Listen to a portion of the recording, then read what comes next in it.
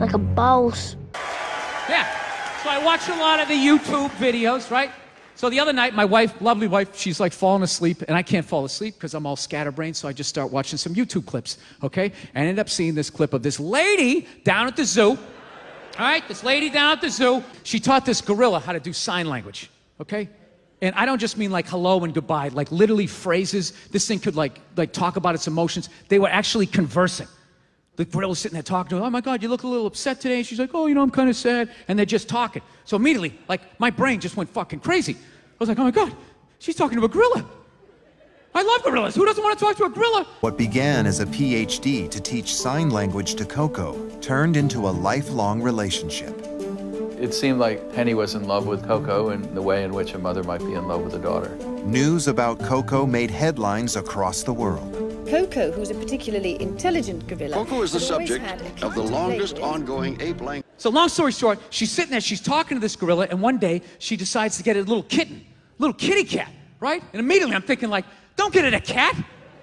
It's a gorilla. It's gonna twist the thing's head off, throw the body over there, play with the head for a while, sniffing it and stuff, and then later it's gonna walk over and set the head down next to the body and wonder why the whole thing's not getting up again. Because it's a fucking gorilla. It's a wild animal. Wild animals don't have pets, right? It's kill or be killed out there. That's it. They don't have little parakeets on their shoulders and shit. But it was the exact opposite. She gives it this little kitten, and the thing immediately understood that it was a baby, and this like parental thing came over. It was so like gentle and filled with joy, and just play. It was like beautiful, right? And then they just understood that it loved this kitten, and they started using it as like a teaching tool, right? So every night they take the cat back, all right? And then the next day they come in, and if the gorilla learned its phrases, it got to play with the kitten. They use it as a motivational tool. So the gorilla's like vocabulary started going through the roof, all right? So to cut to the chase, one night they take the cat home. Somehow the little kitten gets out. It got hit by a car and it died. One evening, All Ball was tragically killed on a nearby logging road. Koko was heartbroken. Koko, All Ball was hit by a car. I went in right away and I said, Koko, something's happened to your kitty and he won't be here anymore. You know, the cat has died.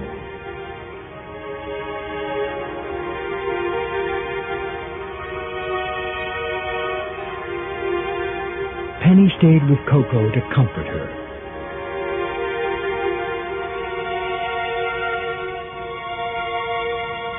And later, privately, Koko expressed her grief.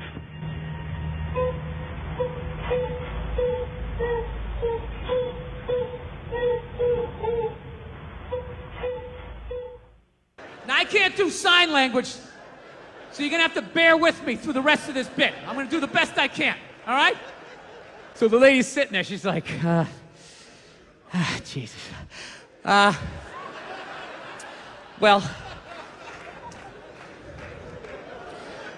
the kitty cat, it got hit by a car, and it's fucking dead.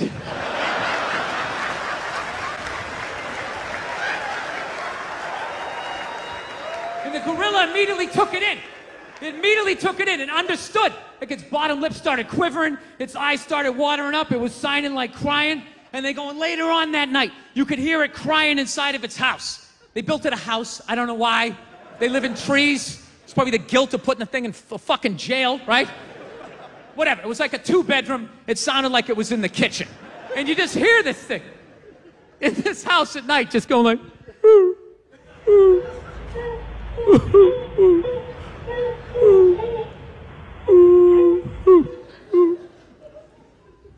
and that was the end of the video. What the fuck? You're gonna end on that? And then literally, right in that moment, I felt my wife's head just rest on my shoulder, and she was like, that was so sad. I mean, it was beautiful, but it was sad.